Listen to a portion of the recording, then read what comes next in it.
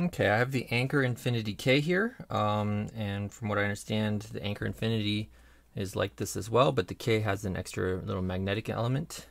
You can actually, when gutting, you can get to it through this little plastic plug here. And on top of that has 6 pins up top, and all of those are spooled. However, I must say I barely noticed the spools in this thing. To deal with this, I've found that picking it counterclockwise, you deal with the magnet first, versus clockwise, you deal with it somewhere, I think, towards the end. And it's easy to get it out the way first because the way we're dealing with it, you could knock the magnet out of the way while you're picking, and you don't want any tension on that magnetic pin, otherwise you won't be able to probably set the magnet. So in any case, I have a little magnet here attached to the key, so I'm going to use this. I think this is a 2 millimeter diameter by 1 millimeter thickness, and I'm having a real hard time picking it up here off the key. I have lotion on my fingers, and it's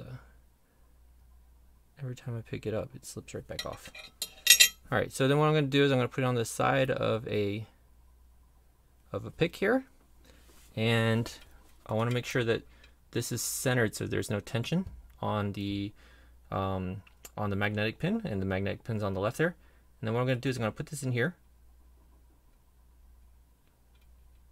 And I'm being quiet because I kind of want to listen for when that magnet sets, but you know, you just put it there.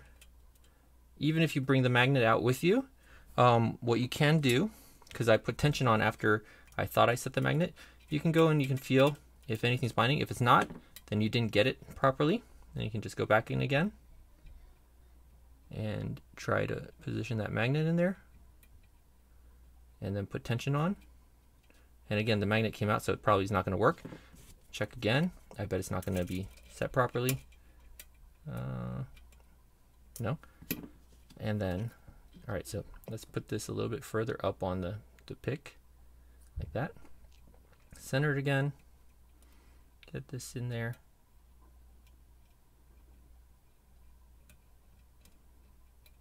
I think I just wasn't putting it close enough to the left side of the lock. Come on. Usually not this hard. I'm wondering if I have the magnet backwards or something. Let's see. Yeah, I think I have the magnet backwards. So what I was probably doing is I was probably pushing the magnet out when I need to be pulling it in. So make sure you get the polarity right. If you have it on your key like this, you want to get the pick on the other side. So that's upside down. And what I did is I marked this with a Sharpie to show which way to put it in, but that sense rubbed off, so it didn't stay on very well on the, I guess, nickel finish or whatever it is. So let's try this now. Oh, and there, it stayed in there, so that's already a more promising sign. And I don't know what that happens with the tensioner, but now I'm just feeling, yeah, I got a binder here. So now that we got a binder, we'll go ahead and pick this like a normal lock. And you can reach, even though this keyway is kind of intimidating, which I'll show you afterwards. And you see the magnet came out, but we kind of don't need it anymore because we're under tension at this point. But there, like I said, everything's spools in here, and even though you counter rotate to set a spool, it's never seeming far enough to reset that magnet. So right now I'm just going to go through here. Oh, I was mentioning, the keyway looks pretty intimidating. I'm just feeling for binders and then lifting them. I don't even know which pin I'm on. The keyway looks intimidating, but there's a clear channel to go up and down right here with any size pick, or you can go off this top right ledge with even a 25 thousandths pick. So it's pretty open. And then there's a binder here. I think this is like pin 3 or 4.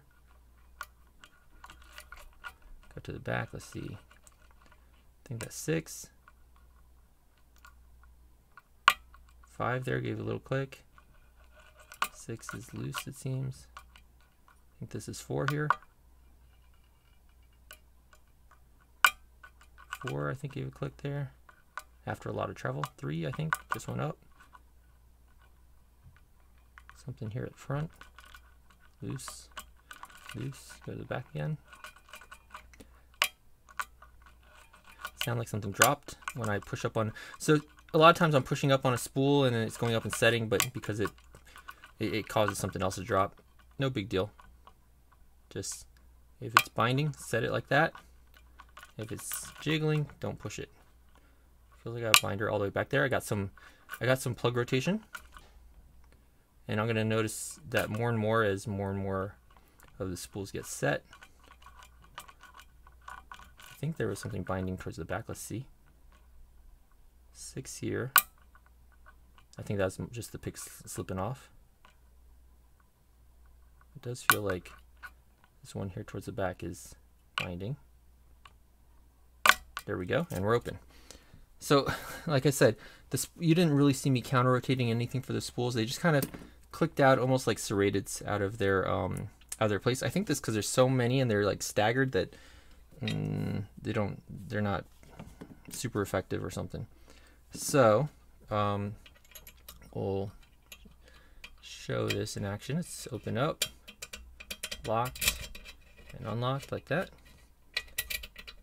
And we'll go ahead and gut this. Put that magnet over there.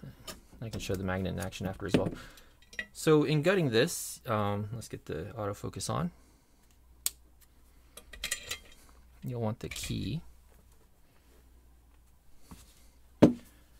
First we'll take off this clip on the back here. So I just had it. And this is probably gonna go flying, so catch it. So there's that clip. The magnet's on this side, so just to be safe, I'll move it away from the Bible. It really doesn't, it's not really an issue, but you know, always good to take precautions. Follow it out, and you don't even, as long as you have the key in, you don't have to hold the magnet, which is right here. If you take the key out, the magnet will go loose. You see that? And I've never actually taken the magnet out, so we'll get to see that today. So 1, 2, 3, 4, 5, 6. 3 fell off here.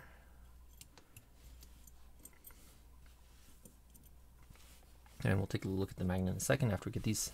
And these spools, I don't know if they're supposed to be like this or if a previous picker just got the order flipped. So I'm going to face them towards the key pin the way that they're oriented in here. And I maintained the orientation when I gutted it before. But here we can see a spool where the spool is not centered, right? It's towards the key pin. And later on we're going to see more like that, but where the spool is facing towards where the slot is facing towards the Bible. So that's another one where it's facing towards the key pin. Here's one where it's facing towards the Bible. Here's just a short one that's in the middle. And here's another one where it's facing towards the Bible. Where like the short end is towards the Bible. All the springs in here are the same, so I'll just dump them.